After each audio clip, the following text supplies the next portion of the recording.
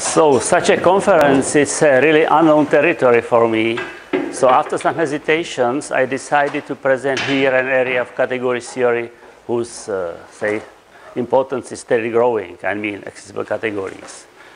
I would like to give you a taste of what's going about, yes? So I don't want to scare you with definition because then it will be just illustrated by examples, but the definition should be here. So an accessible category, in fact, you have some cardinal number here. So this theory, in fact, happily lives in set theory. And better in Gödel-Bernoulli set theory because we need also large collections. Don't think about this too much, what are lambda colimits and what are lambda objects that I will explain very soon. So at first this definition. But I will explain it on examples. So that's definition. And I think the best thing is to, again, terminology. Accessible means lambda accessible for some lambda. And the best thing is to look at examples. So for instance, the basic example is the category of sets and mappings. So anybody knows that any set is a directed union of finite subsets. What does it mean directed? It means that you have finitely many finite subsets. So then union is again finite, which means directed. So you see here this second condition. Any set is a lambda-directed colimit, this is this union, of a lambda-presentable object. This lambda is Aleph 0 here, so it will be mean finite. So I should tell what does it mean is finitely presentable. So again, just imagine that you have a chain, and take union of a chain, and take finite subset in the union. Then everybody knows there is finite subset is a subset of some element of the chain. Because any element of finite subsets belongs to some member of the union, so you have finitely many members, it's directed, so you have something which is above. And in fact, this is the idea of finite presentability. Because that's category formulation, because here you, that's my chain here.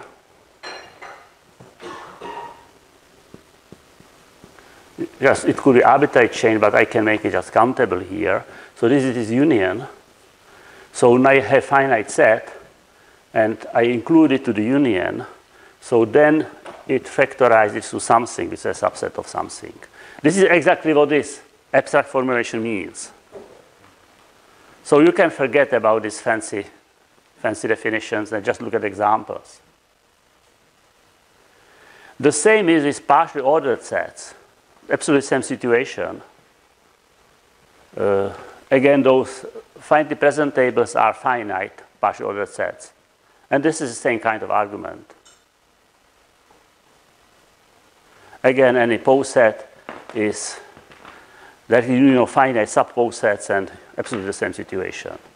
And the same situation if it is groups, but now I cannot say finite group.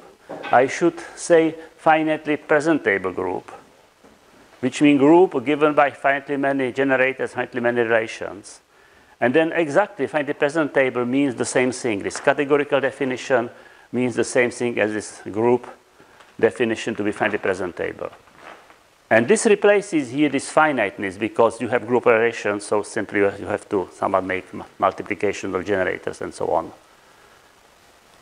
So you have here three typical categories which are finitely, which is Aleph 0 accessible. This cardinal is Aleph 0 here. Because the lambda directed means that any, this is partially the set, that any subsets having less than lambda elements has an upper bound.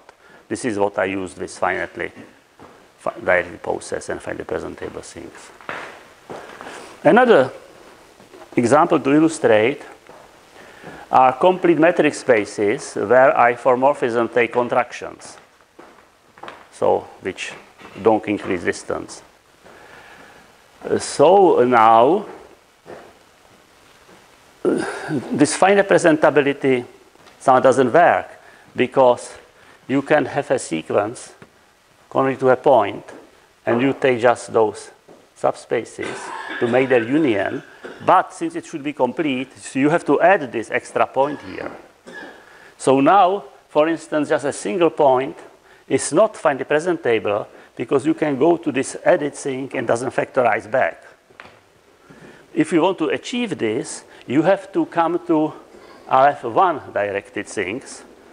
So you need that any countable subset has an upper bound.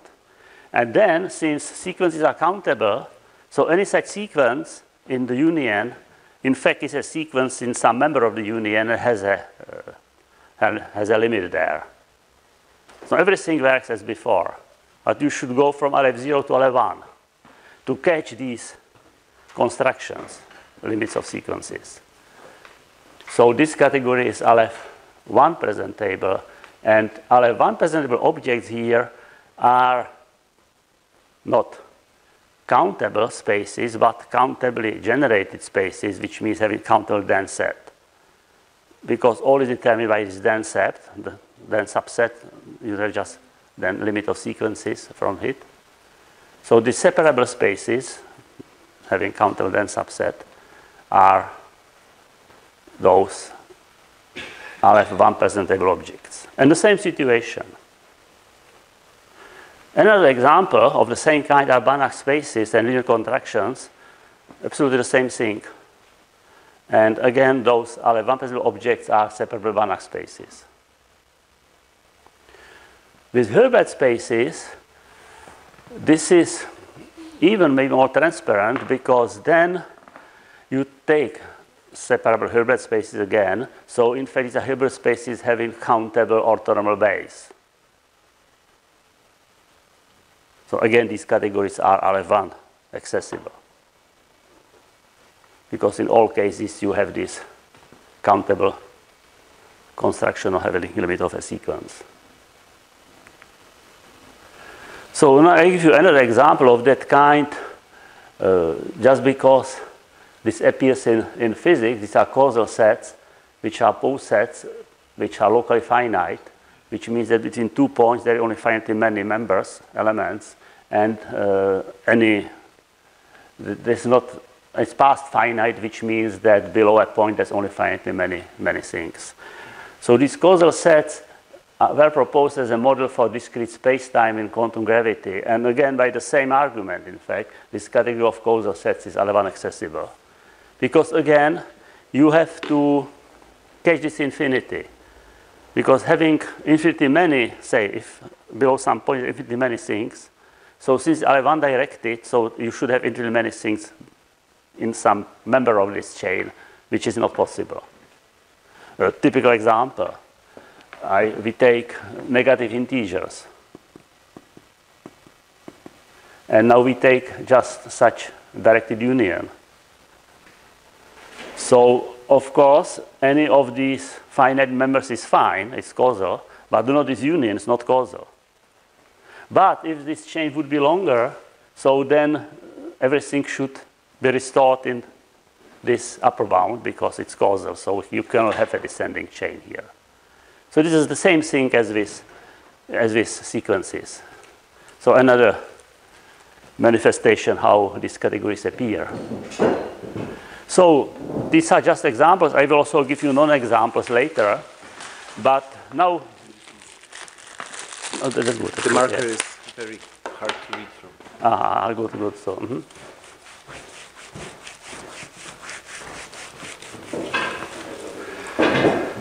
having any first-order theory and taking category of models with elementary embeddings, that's important, as elementary embeddings has morphism, so those preserving all formulas. So then this category is accessible.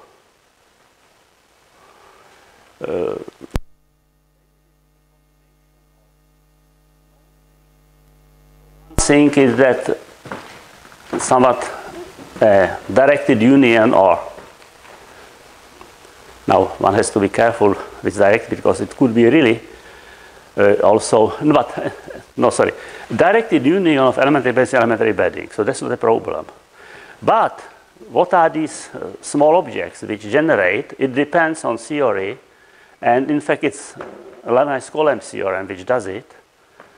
and which means that at some moment you have elementary submodel generated by that. So in general, this category is accessible. It depends on the theory. What's this cardinal doing that? And also I take here elementary beddings. In lucky cases like groups and sets and posets, you can take all morphisms, all homomorphisms. But in general, you have to take elementary beddings. And the same holds also for infinity logic. This L kappa kappa means this is logic where you allow, well, maybe I should take here two cardinals, kappa lambda, but at the moment it's not important. So this first cardinal, first kappa means that you have disjunctions or conjunctions over less than kappa formulas. The second kappa means that you can quantify over less than kappa variables. So this is infinity logic. And again, you take elementary beddings, which are kappa elementary in this case, and you get the same thing, this category is accessible. And in fact, all accessible categories appear in this way. So accessible categories, in fact, are categories of models of infinity logic. Yes, I should tell you that this theory was created in late 80s by Mackay and Paré, but although its gems were in early 70s, Gabriel Ulmer, and even in late 60s in the work of Grotto. But really, this theory was somewhat created late 80s. Exactly as something which should correspond to infinity logic. Yeah, so this is how you can get them. So now I want to give you a kind of a idea how you can use this. So now it will go a little bit to model theory in some sense. So this is an easy observation that in accessible category, any object is presentable for some lambda. Again, I will give you intuition in a moment about that.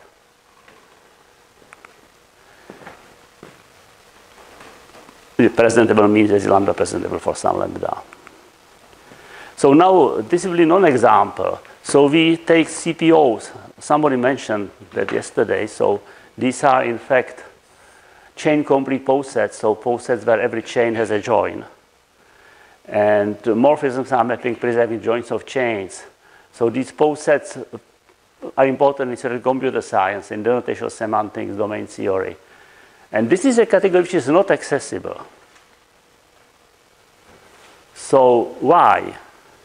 So again, this is the very similar situation like with metric spaces, but now those chains here are arbitrarily long. So this problem that you take a union, you create a chain, and you have to add its join. So you get extra elements. So a piece and a piece, you cannot catch it by any cardinal. Because always you can take sufficiently long chain and getting new point here, which means that singleton is not lambda presentable for that because it doesn't factorize a new point. So nothing is because you can always go here. So you see, but of course here it doesn't contradict what I told you because in fact this is not category of models or infinity logic because maybe I should tell you this because this infinity logic, what does it mean? You have a set of symbols. And then you have some formulas and so on, but you have a set of operational relations. While here you have a proper class of operations because to any chain, to any length of chain, you have this join. So it goes beyond first order logic because you have a proper class of symbols. So in some sense, accessible categories are categories which are given by a set of data. While this is given by a class of data, in fact. So it goes beyond. It's a nice thing, but it's not accessible. Another example, a little bit funny, but I will use it later, is that you take a large discrete category. So what's a large discrete category? You have a proper class of objects, and the only morphisms are identities. So no morphisms, it's identity. So it's called large discrete category. So this category, in fact, has directly colimits. Why? Because you cannot organize any directed diagram here. So it has directly colimits because there are none. No diagrams to disprove that. And any object is finally presentable. Again, there's nothing to check. But it's not true that anything is a very colimit of a set of those things, because you don't have very colimits here. So again, it's a typical bad category, which is not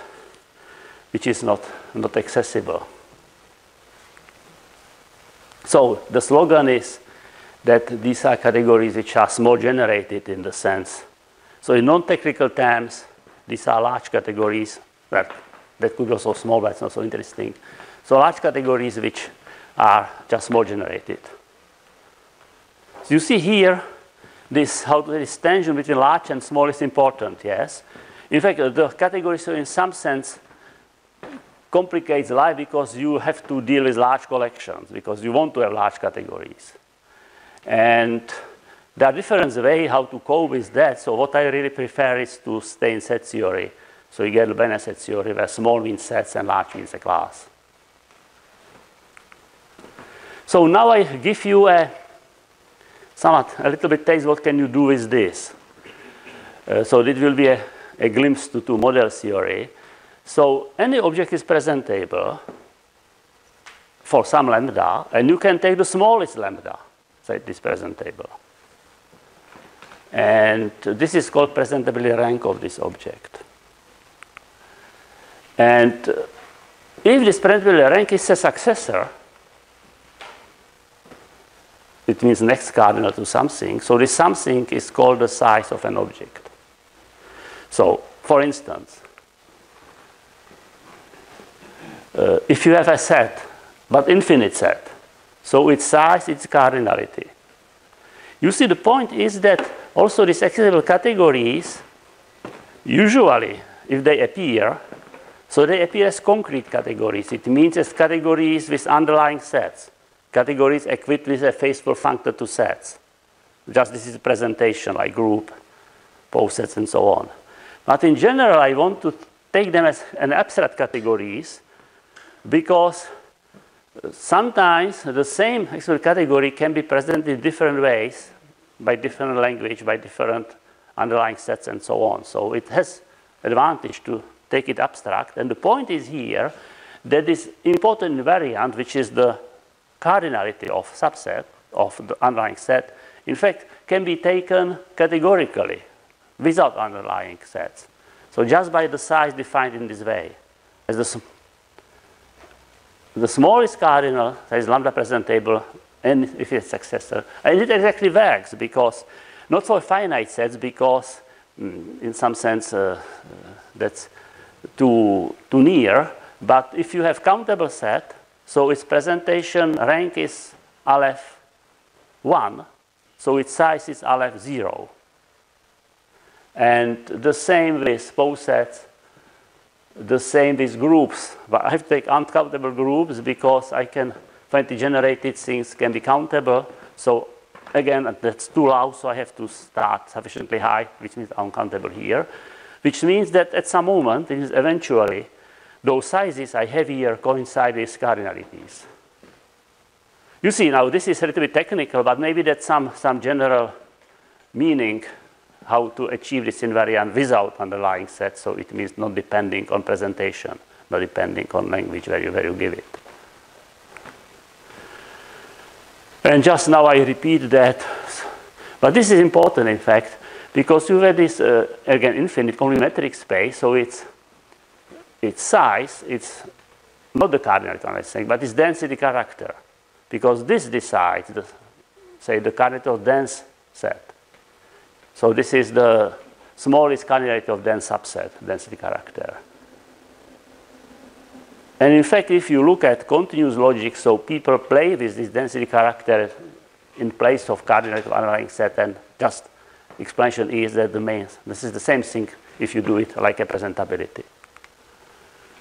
And the same is for infinite-dimensional Banach spaces, and even for Hilbert spaces, that's somewhat very, very natural. So it's the coordinate of its orthonormal base. So this is the right size, not the coordinate of the space, but the coordinate of orthonormal base. So this is size in this abstract meaning. And just comment, this is a quite recent result, mostly by set theorists, that any infinite-dimensional Banach space has coordinate lambda to left 0, which means that you cannot have any, I do it for Hilbert spaces, Hilbert space in a coordinate of counterloop finality. Because if lambda has counterloop finality, so lambda to left 0 is bigger. So which means that that's not true that there are Hilbert spaces of all cardinalities. This cardinality couldn't have counterloop finality. But of course, there are Hilbert spaces of any size, because you can take anything as a base. So now it starts to behave differently, and this, some say categorical things, in fact, behaves more smoothly than this standard, this cardinality, because it forces you to go to basis.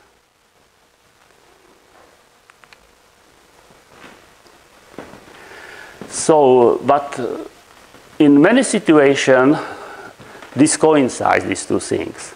So if I take first order theory, even infinitary, so then at some moment, which is eventually, those sizes I'm talking about coincide with cardinalities. So in fact, that's no difference. These cardinalities are in fact definable without this concrete presentation, just that depend just on your category. So now I did something wrong.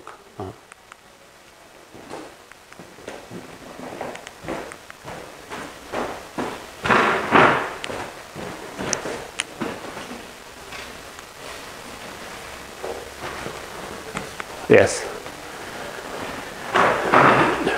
Good. So this first order theory was finitary, but even it's true if the set theory is of L kappa omega, which means, now these are different cardinals, which means that conjunction disjunctions are infinite, but quantification is finite. So if the quantification is finite, so still this coincides at some moment, from some moment. But Hilbert spaces can be also axiomatized in infinite logic, but not with finite quantification. And now you see that it never starts to coincide, as I explained to you. So whenever you go beyond finite quantification, so things start to be wilder. Although these examples are very important, of course, Hilbert space, Banach space. But if you want to do model theory for this, so then it's really better to do with sizes and not with cardinalities. So that's even more general step. You see Schellach, who somewhat was leading this research in generalized model theory, introduced abstract elementary classes. So in some sense, the abstract elementary class means that you still have some signature, you have some language. So you have to take some models. But you don't choose these models by some theory, but just you take something and you take some properties of these things which are chosen.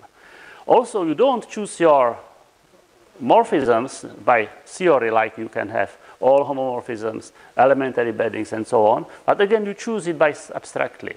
And you have of these abstract choices, which leads to an abstract elementary class. So in some sense, these abstract elementary classes generalize those theories given by finite quantification. And again, for them, sizes are eventually the same thing as cardinalities. And these abstract elementary classes are accessible categories. So that's, in fact, another example how accessible categories appear. And now, just to tell you that there are things which are open, is that it's not known. You see, for instance, in those Banach-Hilbert spaces, you can create, or you have, arbitrarily large gaps in existence of model. Because there are arbitrary cardinals, so there is no model of that cardinality because just you take control of finality. It doesn't happen with sizes, but still, that's question whether it's general or not. So whether you can have actual categories with large gaps of sizes. There are many conditions where it cannot happen, but that in general it's open. So in some sense it's typical problem which appears here, whether you can do such repeating irregularity forever by finite set of data in some sense, yes? So this is related with another question. So now I could ask you, so this large discrete category, could you fully embed it in a locally representable category, inaccessible category?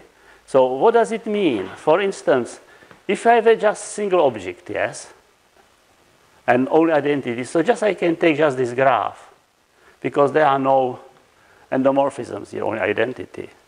If I want to do these two objects, so just I name this relation as 0, I take other relation with 1, and again there's nothing between this. And I can do it for any finite, for any set, because I have set of relations at my disposition. But now I would like to have a proper class. So I would like to code such large discrete category by a set of things. So now I could ask you what you expect that it's somewhat right, whether it's true or not true. So probably the intuition is that it shouldn't be possible. And this is called Vopenka's principle, that it's not possible. But surprisingly, this Vopenka principle is a very large cardinal axiom. It implies the existence of a proper class of large cardinals, inaccessible, measurable, even strongly compact, and so on. So you see, in some sense, this thing which looks very plausible creates a lot of bad animals, I mean large cardinals. Now, of course,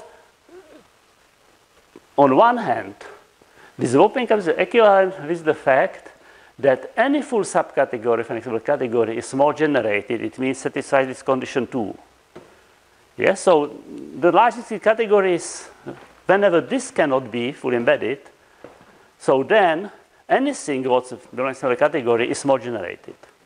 It doesn't need to have vertical limits, but it's small generated. For some kappa, you don't know which one. This is just given by this principle. You don't know which one. And also one can in fact speculate. Now this is some sense, I don't want to say philosopher, general question what's correct. So on one side, these large cardinals eliminate pathologies because somewhat anything which is included in the category is somewhat nice. There are many more results of that kind, yes, I don't want to go to that, yes. And also on the other hand, you see, it's a question whether a large cardinal is pathological or not, because, for instance, take measurable cardinal. It means that that's a countably complete ultrafilter which is not principal. So which means it's not generated by a point. So if you know that that's no measurable cardinal, so for any ultrafilter you get a point which generates that, which is in fact construction tool. So this non-existence gives you tools to construct such strange things like large discrete category embedded to an accessible category. Yes, so one can speculate here, but anyway, this tension between large and small somewhat provokes entering of large cardinals to the game, yes. Well, maybe you cannot like it. Some category theorists told that when your questions depends on set theory, so it's a bad question. In some sense, it might be true, but you don't know in advance whether it's good or bad. So simply, that's the situation. Good. So now in the last 8 minutes of my talk, I would like to tell you another typical thing which appears in accessible categories. In some sense, this is a right framework for a general abstract theory for injectivity. So here I create an issue. What does it mean that an object is injective to a morphism? This is a well-known definition, probably, yes. It means that for any morphism for any morphism F here, you have an extension to this. Anybody who somewhat did module theory so knows how injective modules, for instance. So this is injectivity. And you can view this injectivity also in some sense model theoretically, because it tells you that for every F, it can be coded, there exists something.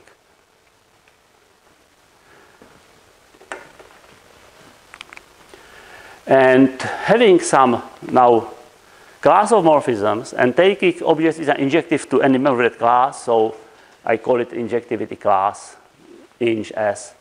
This is that which considers those objects. But if it is a class, so then my theory, because for any H I have some formula, so then if it is class, so in fact I have too big theory having a class of things. So I would like to have small theory, which means I would like to have only set of members of this S. And this is important because this is well known that for modules, you take injective modules which are injective to embeddings of submodules, and you don't need to check all submodules. That's too many of them, but it's enough to check just embedding of an ideal to the basic base ring. This is called Baer criterion. So in fact, this is now small injectivity class, and in this case. On the other hand, if you do it in Peugeot sets with embeddings, so then those injectives are complete lattices. If you do it in Banach spaces, so these injectives are Banach spaces of continuous functions over extremely common Hasdorf space. And now the result is that whenever you have only a set of those things, which means you have a small theory, and in fact, so this category is accessible of injective objects. So coming back, injective modules are always accessible, but not complete lattices. This is the same situation as with CPO. Simply, you have too many joints. So this is not an accessible category. Also, these Banach spaces, that's not accessible category again. So which means that the corresponding embeddings cannot be small generated in the sense that it suffices that you have some kind of Baer criterion, that it suffices to do it only for a set of things. So again, you see here this tension between small and large, which manifests here. So this is in fact what I told you. And in Banach spaces, it's not small generated. So, and this accessibility, in fact, is a measure. You see, because that was open, in fact, for some moment. So how to recognize that something is not small generated? But here you have a criterion. Just look at the adjectives. So if they're accessible, so it's small generated. And in fact, this is basically corresponding to that. So another thing which you would like to do, for instance, these modules, is to embed any module to an injective module, to embed any module to an injective module. There are various ways how to do it, but somewhat canonical approach, which is, say, maybe not in module theory books, is this one, small object argument, which tells you that whenever you have S class, which is in fact small generated, so in fact it could be a set, and you are in accessible category. Now I want to have colimits because I need colimits to run this argument. So then it's true. Any morphism has an S morphisms in modules embedding to S injective module, so which means that we have enough injectives. I explain you how this argument is working, but it appeared in homotopy theory. Because in homotopy theory, so if you want somewhat to identify homotopical continuous maps, so then there's general machinery for doing this, which is full of injectivity. And in some sense, you need that those injectivities appear there, have enough injectives. So this was called small object argument. And how do you proceed? So simply you test your module to injectivity. But you don't inspect whether this solution exists or not. Simply you add new solution. So which means, and you can do it, for instance, by taking push out or something. So you get M1. And you take another such. And again, you take it here and you extend it and so on. And you do it, there's only a set, so at some moment it stops. Which means that all things living in M have solution in M star. But it's not the end, because you could have also some things living in M star and you have to do it. So you have to iterate the star construction. And if it stops, you are done. But why it stops? If you go sufficiently long, so then any such thing, in fact, because this is small, somewhat lives back and has solution before, so it stops. So just this accessibility and this smallness of these objects there, presentability, makes this construction to converge. So this is called small object argument.